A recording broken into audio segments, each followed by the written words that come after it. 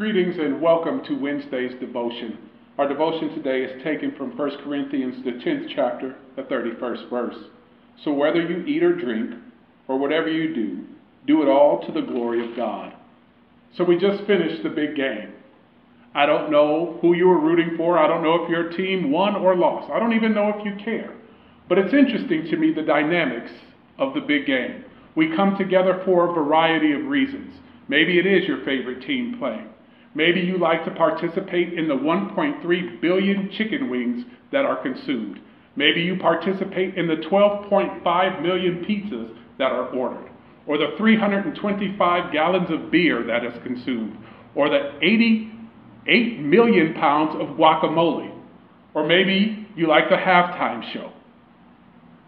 Maybe you're like me. You like the $5 million that are spent for 30 seconds worth of commercial. The commercials, $5 million for 30 seconds. It is said that the commercials have just as much impact as the game itself, which got me to thinking, are we good advertisement for God? Even in the midst of the game, whether we eat or drink, are we good advertisement? Allow me to invite you to consider how much has been paid for you. 1 Peter chapter 1. Verses 18 through 19, knowing that you were ransomed from the futile ways inherited from your forefathers, not with perishable things such as silver or gold, but with the precious blood of Christ, that of a lamb without blemish or spot. That's how much was paid for our advertisement. That's how much was paid for you and I to witness our Lord and Savior Jesus Christ, even in the context of something like the big game.